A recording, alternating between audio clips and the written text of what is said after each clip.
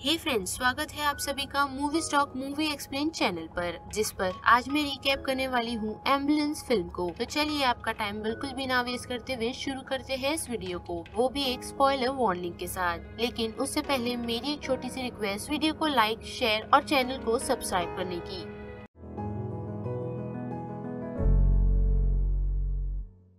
कहानी की शुरुआत विल को दिखाकर की जाती है, जो अपनी वाइफ के लिए एक सर्जरी बुक करने की कोशिश कर रहा होता है, क्योंकि उनके पास इतने पैसे नहीं है और उनका इंश्योरेंस क्लेम भी नहीं हो रहा है, जिस चीज से विल काफी फ्रस्ट्रेटेड है और वो यहाँ से एक जॉब ढूंढने के लिए निकल जाता है। जिस बीच हम एक एम्बुलेंस देखते हैं, जिसमें हम कैंप थॉमस को देख सकते हैं, जो एक बुरी सिचुएशन में पहुंचकर एक छोटी लड़की जिसका नाम लिंसे है, वो उसे काफी आसानी से हिम्मत देकर उस सिचुएशन से निकाल लेती है और उसे वक्त रहते हॉस्पिटल पहुंचा देती है। और फिर विल की तरफ आए तो वो अपने भाई डैनी से मिलने के लिए आया हुआ है, यानी कि वो उसे कुछ लोन लेने के लिए आया है, जहाँ पर डैनी हमें ये बताता है कि विल और डैनी सगे भाई नहीं है, लेकिन उन दोनों में भाई जैसा प्यार है। जहाँ पर डैनी उसे एक काम के लिए कहता है, जो काम एक बैंक रॉबरी होता है, जिस बैंक में $32 मिलियन है, और वो अपने भाई की वजह से वो चीज करने के लिए रेडी हो जाता है। और जैसे ही वो सभी लोग उस बैंक में पहुंचते हैं, तो दूसरी तरफ हम दो पुलिस वाले मार्क और जैक को देख सकते हैं, जहां पर वो लोग उसी बैंक की बात कर रहे होते हैं। लेकिन ऑफिसर जैक को उस बैंक में काम करने वाली एक लड़की काफी पसंद है और वो उस बैंक में जाकर उस लड़की को डेट के लिए पूछने वाला है। जिस बीच हम उस बैंक के बाहर खड़ी एक गाड़ी देख सकते हैं, जिन्हें उस बिल्डिंग का एक वर्कर आकर ये बताता है कि कुछ लोग उस बिल्डिंग में एक काफी बड़ी ट्रक लेकर घुसे हैं। जिस चीज का पता वो लोग एक ऑफिसर को देते हैं और बैंक की तरफ आए तो वहाँ पर हम देखते हैं कि जैक किम से बात करने के लिए जाता है, लेकिन पहले उसे अंदर आने से डैनी मना कर देता है। लेकिन जैक उसे मनाने में कामयाब होता है और जैसे ही वो अंदर आता है तो वो डैनी से उसका सरनेम पूछता है, जिसमें वो गड़बड़ कर देता है। और जैसे ही वो किम के पास जाता है तो वो वहाँ पर उसका सरनेम देख लेता है, जिस चीज को खड़ा डैनी भी नोटिस करता है और वो उसे गन पॉइंट कर ये कहता है कि बाहर खड़े तुम्हारे दोस्त को ऐसा नहीं लगना चाहिए कि हम ये बैंक रॉब करने के लिए आए हैं, जिस वजह से वो उसे एक हैप्पी वेव देता है। और दूसरी तरफ लॉकर में हम देख सकते हैं कि सभी लोग पैसे जमा कर रहे होते हैं। जिस बीच उनका एक ट्रक ड्राइवर वहाँ पहुँच रहा होता है, लेकिन अचानक से उसकी गाड़ी बंद हो जाती है, जिसे चालू करने में और कोई नहीं बल्कि ऑफिसर मार्क ही मदद करते हैं। और थोड़ी समय बाद वो लोग उस बैंक से निकल रहे होते हैं, जिस बीच थोड़ी सी गलती हो जाती है और उन ऑफिसर्स को भनक पड़ जाती है, जहाँ पर पहुंचकर वो लोग शूट करना स्टार्ट करते हैं, जिस वजह से वहाँ पर उन लोगों के साथियों की डेथ हो जाती है। जिस चीज से विल काफी घबरा जाता है और वो उन्हें वॉकी टॉकी पर शूट करने से मना करता है। जिस बीच जब उसने ऑफिसर जैक्स को पकड़ा होता है तो वो ऑफिसर डैनी पर हमला कर देते हैं, जिस वजह से डर कर विल उस पर फायर कर देता है। और दूसरी तरफ गन शॉट की आवाज कैम और उसके साथी को भी लग जाती है, जो एम्बुलेंस लेकर उस सिचुएशन में पहुंच जाते हैं। जिस बीच ऑफिसर मार्क को जैक जख्मी मिल जाता है और वो उसे सीधा उसे एम्बुलेंस में डाल देता है। और जैसे ही वो वहाँ से निकलता है तो वहाँ पर हम डैनी और विल को आता देख सकते हैं, जो उस एम्बुलेंस के पास आकर उस एम्बुलेंस के ड्राइवर को बेहोश करके वो एम्बुलेंस कैम और ऑफिसर जैक को अपने साथ ले जाते हैं। और जैसे ही ऑफिसर मार्क रिटर्न आते हैं तो उन्हें पता चलता है कि उन लोगों ने एम्बुलेंस को हाईजैक कर लिया है, जिस वजह से सारी पुलिस उस एम्बुलेंस के पीछे लग जाती है। साथ ही हम कैप्टन मोनरी को देखते हैं, जो अपनी कोवर्कर जैक के साथ बैठकर उन लोगों की सारी डिटेल्स निकाल रहे होते हैं। और एम्बुलेंस की सिचुएशन में आए तो वहाँ पर ऑफिसर जैक की मौत होने वाली है, जिस चीज को बचाने के लिए कैंप डैनी की मदद लेती है। और उसी बीच डैनी पैपी को कॉल लगा के ये कहता है कि तुम डाउनटाउन से कुछ ट्रक्स उठा लो, जिसके लिए वो उसे 16 मिलियन देने तक के लिए राजी हो जाता है। और ये बात सुनकर पैपी उसकी मदद करने के लिए रेडी हो जाता है, जिसके बाद वो कैस्ट्रो को कॉल लगाता है, ये कहकर कि तुम ब्लू पेंट लेकर मेरी बताई हुई लोकेशन पर पहुंच जाओ। और फिर हमें एक काफी अमेजिंग चेजिंग सीन दिखाया जाता है, लेकिन कुछ वक्त के लिए, क्योंकि वहाँ पर कैप्टन का डॉग जिसका नाम नाइट्रो है, वो पुलिस की वैन में उनके साथ होता है, जिस वजह से कैप्टन उन्हें वो मिशन अबॉर्ट करने के लिए कह देते हैं। जिस बीच वहाँ पर हमें एक FBI का एजेंट जिसका नाम एंसन क्लर्क है वो दिखाया जाता है,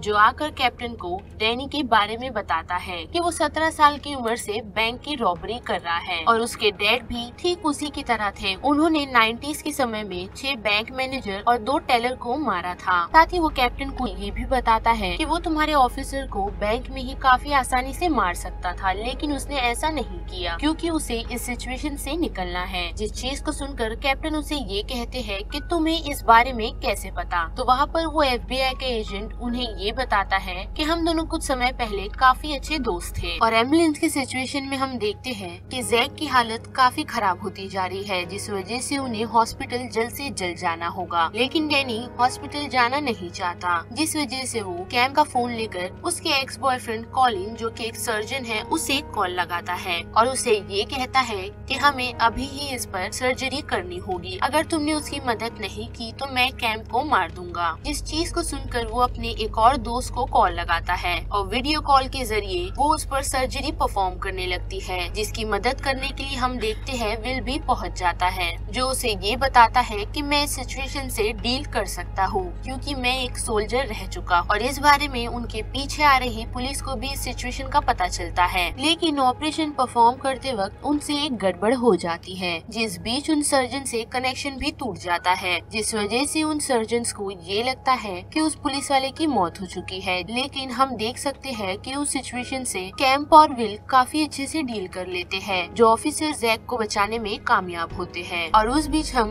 विल और कैम्प की कुछ बातचीत सुनते हैं, जिस बातचीत को सुनकर कैम्प विल पर भरोसा करने लगती है। साथ ही विल उसे ये भी कहता है कि मैं इस सिचुएशन से तुम्हें सही सलामत निकाल दूंगा, जिस चीज को सुनकर कैम्प काफी खुश हो जाती है। और LAPD की तरफ आए तो वहाँ पर वो सभी को सर्जन की मदद से ये पता चलता है कि उस ऑफिसर की मौत हो गई है, जिस वजह से वो लोग विल और डैनी को मारने का सोच लेते हैं। लेकिन जैसे ही विल ड्राइव करने के लिए पहुँचता है तो उसी बीच कैम्प को LAPD का कॉल आता है, जो उसे ये बताते हैं कि तुम स्ट्रेचर के नीचे छुप जाओ क्योंकि हम स्नाइपर की मदद से उन लोगों को मार देंगे और तुम्हें उस सिचुएशन से निकाल लेंगे। लेकिन वहाँ पर कैम्प उन्हें ये बताती है कि वो ऑफिसर अभी भी जिंदा है। साथ ही वो विल और डैनी को ये भी आगाह करती है कि वो लोग स्नाइपर की मदद से हम पर हमला करने वाले हैं, जिस सिचुएशन से वो लोग बच जाते हैं, जिस चीज से डैनी काफी चिढ़ जाता है और वो उन पुलिस वालों को धमकियां देना शुरू कर देता है और उस वजह से वो जाकर कैम को मारने की भी कोशिश करता है। लेकिन उस सिचुएशन से विल उसे बचा लेता है, जिसका नाम LAPD को पता चलता है और वहाँ पर FBI का एजेंट विल की हमें डिटेल बताता है कि वो एक मरीन सोल्जर रह चुका है। साथ ही वो विल को ये भी धमकी देता है कि इस बारे में मैं तुम्हारी वाइफ को बता दूंगा।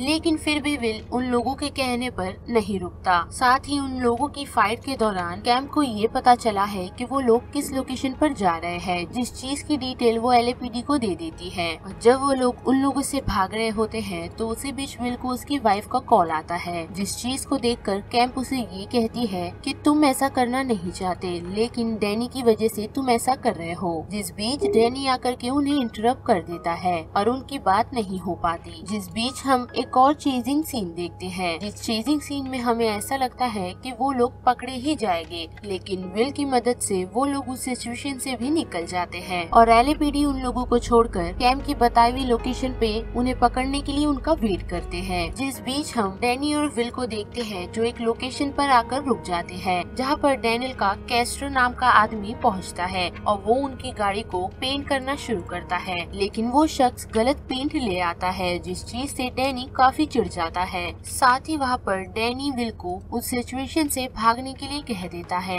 लेकिन विल ऐसा नहीं करते हुए अपने भाई डैनी का साथ देने की सोचता है। साथ ही वहाँ पर हम पैपी के कुछ आदमियों को देख सकते हैं जो एक एम्बुलेंस लेकर आके पहुँच चुके हैं, जिसमें काफी सारे एक्सप्लोजिव होते हैं और उस एम्बुलेंस को लेकर वो लोग पुलिस वालों की वही लोकेशन पर पहुँचते हैं जहाँ पर वो लोग विल और डैनी का वेट कर रहे हैं। और पेंट करने के बाद डैनी उसे एक एम्बुलेंस में बिठाकर उस सिचुएशन से बाहर भेज देता है और साथ ही उसे कुछ पैसे देकर ये कहता है कि कोई भी अगर तुम्हें पूछे कि तुम इस वैन में क्यों बैठे हो तो उन्हें बताना कि मुझे कुछ पैसे दिए गए थे सिर्फ इसीलिए। और कुछ दूर जाने के बाद उसे कुछ कॉप्स पकड़ लेते हैं और उन कॉप्स को वो शख्स सेम स्टेटमेंट देता है। और दूसरी तरफ हम उन पुलिस वालों को देखते हैं जो उन लोगों का उस लोकेशन पर वेट कर रहे होते हैं, लेकिन पैपी की मदद से वो उस लोकेशन पर एक एम्बुलेंस तो भेज देता है, लेकिन उस एम्बुलेंस में एक्सप्लोजिव भरे होते हैं जो उन पुलिस वालों के पास पहुंचकर ब्लास्ट हो जाती है। जिस बीच ऑफिसर जैक का पार्टनर ऑफिसर मार्क एक शख्स का पीछा कर उसे मार देता है, जो और कोई नहीं बल्कि पेपी का बेटा होता है। साथ ही उस सिचुएशन में हम एक मशीन गन को भी देखते हैं जो कार में अटैच होकर उन पुलिस वालों पर हमला कर देती है, जिस हमले के दौरान वहाँ पर कैप्टन मॉनरे की डेथ हो जाती है और न्यूज के जरिए पेपी को ये पता चलता है कि उसके बेटे की मौत हो चुकी है। जिस बीच हम डैनी और विल को देखते हैं जो उन पुलिस वालों को धोखा देकर काफी आसानी से निकल जाते हैं और वो लोग सीधा पेपी की लोकेशन पर आ पहुँचते हैं, जहाँ पर जाने के बाद हम पेपी को देख सकते हैं जो काफी गुस्से में होता है। जिस बीच पेपी को ये पता चलता है कि कुछ कॉप्स उनकी लोकेशन पर पहुंच चुके हैं। जिस बीच वो उन लोगों को ये कहता है या तो तुम मुझे वो कॉप दे दो या उसके साथ आई हुई लड़की, लेकिन उस चीज के लिए विल बिल्कुल भी नहीं मानता, जिस चीज को डैनी भी मान जाता है और डैनी और विल मिलकर उन लोगों को मार देते हैं और उस सिचुएशन से निकल रहे होते हैं तो वहाँ पर उन लोगों के कुछ आदमी उन पर फिर हमला कर देते हैं। जिस बीच जब विल वहाँ पर कैंप के पास पहुँचता है तो कैंप उस ऑफिसर की गन से विल को शूट कर देती है, जिस वजह से वो इंजर्ड हो जाता है और वहाँ से डैनी एम्बुलेंस में विल को डाल करके वहाँ से निकलता है। लेकिन कुछ दूर पहुँचते ही काफी सारे पुलिस वाले उस वैन को घेर लेते हैं, जिस बीच अंदर बैठी कैंप विल को ठीक करने की कोशिश कर रही होती है। साथ ही उसी बीच डैनी को ये पता चलता है कि विल को एक सर्विस गन से शूट किया गया है, जो सर्विस गन और किसी की नहीं बल्कि उसी ऑफिसर जैक की है, जिस वजह से डैनी उस कॉप को मारने के लिए जाता है, लेकिन वहाँ पर कैंप उसे रोककर ये कहती है कि मैंने उसे शूट किया था, जिस वजह से वो उसे ये कहता है कि मैं उन सारे पुलिस वालों के सामने तुम्हें शूट कर दूंगा और साथ ही वो उन कॉप्स को ये भी कहता है कि मेरे भाई ने कुछ भी गलत नहीं किया। जिस बीच जब वो कैंप को लेकर बाहर निकलने वाला होता है तो पीछे बैठा विल उसे शूट कर देता है ताकि वो कैंप को मार नहीं पाए और वहाँ पर डैनी उसे सॉरी बोलकर मर जाता है। जिस बीच सभी कॉप्स ये नोटिस कर सकते हैं कि विल काफी जख्मी है और वहाँ से कैंप को लेकर के निकलने वाले होते हैं, लेकिन कैंप को ये याद आता है कि उसने अभी भी अपना काम पूरा नहीं किया और वो उन पुलिस वालों का साथ छोड़कर सीधा कैंप को बचाने के लिए पहुँचती है, क्योंकि दूर खड़ी उसकी वाइफ कैंप को आवाज दे रही होती है और साथ ही वो सभी को ये बताती है कि विल ने ही मेरी और ऑफिसर जैक की जान बचाई है, जिस वजह से सारे पुलिस वाले उसे हॉस्पिटल में भर्ती कर देते हैं। और जब पुलिस वाले जैक से सवाल पूछ रहे होते हैं कि उसे किसने शूट किया तो वो वहाँ पर विल का नाम लेते हुए ये कहता है कि इसी ने मेरी जान बचाई है। और साथ ही हम कैंप को भी देख सकते हैं जो जाकर लिंसी से मिलती है और यहाँ पर एम्बुलेंस फिल्म का ये रिकैप खत्म होता है। जिस बारे में आप सभी की क्या राय बनती है उसे लेकर आप मुझे कमेंट सेक्शन में बता सकते हो और अगर आप सभी को मेरी वॉइस इस चैनल पर पसंद आ रही है तो वीडियो को लाइक और शेयर करना मत भूलिएगा। साथ ही अगर आप इस चैनल पर न्यू हो तो चैनल को सब्सक्राइब भी कर लीजिए। बाकी मैं मिलूंगी आपको फिर किसी मूवीज या सीरीज के रिकैप के साथ। तब तक के लिए आप movie stock movie explain channel के बाकी वीडियोस को एंजॉय कीजिए। Till then bye.